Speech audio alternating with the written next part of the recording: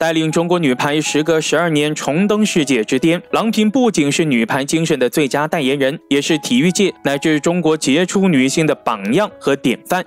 由于朱婷个人实力的突出，很多球迷在心中提高了对主攻的标准。但是像是朱婷这样的超级主攻，在中国女子排坛是非常少见的。但是有一位00年的球员最近受到了球迷的关注，甚至大家还把她比作是新的朱婷，她就是天才少女李盈莹。如今郎平按照朱婷的模式改造李盈莹，不少网友都说这是在遏制李盈莹。那么为什么郎平要遏制李盈莹？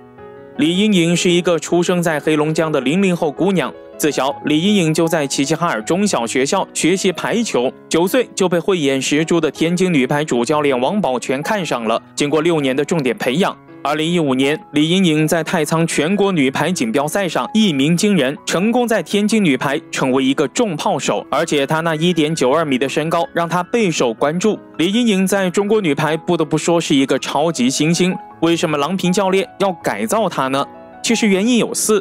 其一，在2017-2018赛季，李盈莹就已经将她的潜力爆发出来了。但是天津女排当时的战术是全队围绕着李盈莹去打，但是这样的操作是不行的。郎平教练走南闯北，他深知一个球队必须有核心，但是绝对不能只靠核心。6人上场，如果只靠1个人去得分，那么这个人必然会成为对手研究和针对的对象，被遏制是必然的事情。如今的李盈莹虽然重炮很厉害，但是一传却是相当的差。排球比赛是从发接发开始的，接好一传是进攻的基石。中国女排大赛中，往往我们的一传到位率比对手要高，正是重视一传的结果。不少人觉得李盈莹应该像埃格努一样强化她的进攻，而非像现在这样使她成为一个全能型主攻。但是当年朱婷就是这样被改造，朱婷目前的成就是有目共睹的，这也侧面的证明了郎平对李盈莹改造的正确性。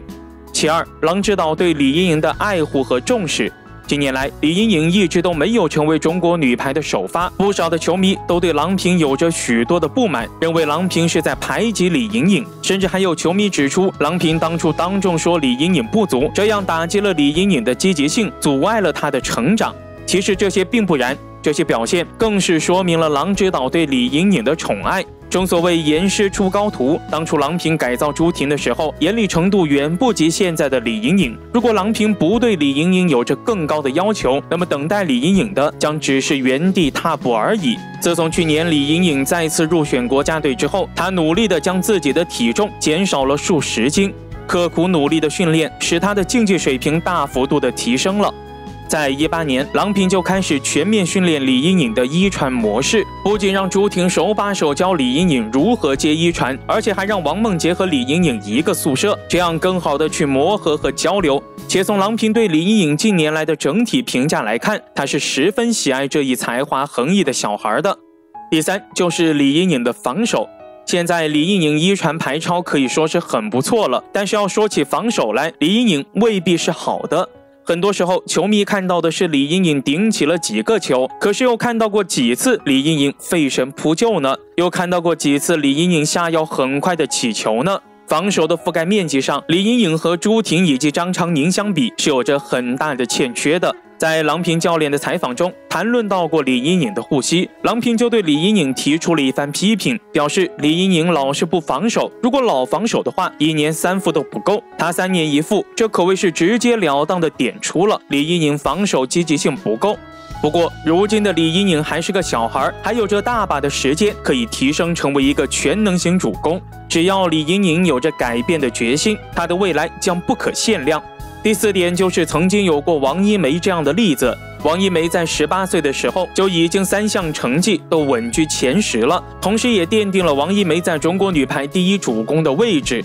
王一梅的进攻能力是毋庸置疑的，曾经就一记重球将日本的木村沙织扣晕了。他的强攻和调整攻打都是相当出色的，尤其是一传到位的情况下的势大力沉的重扣，对手根本无法防起来。但是他的一传却成了软肋，作为主攻不够全面，这对于郎平来说，这样的主攻手不能用。李盈莹也是攻强守弱的球员，一旦敌方针对起他的一传没有办法做到自保，那输球就是必然了。郎平从2013年担任中国女排主教练以来，边攻手必须接一传是一个硬性要求，而且目前世界最先进的打法都是主攻手6轮一传，强力接应不接一传，而且主攻手必须是技术全面。当时朱婷就是从一传开始，当时的朱婷攻击力和现在一样，都是国家队最强的，但是一传仍旧是一门必修课。所以李盈莹要想在国家队的国际赛场上有所表现，一传是她永远都绕不开的话题。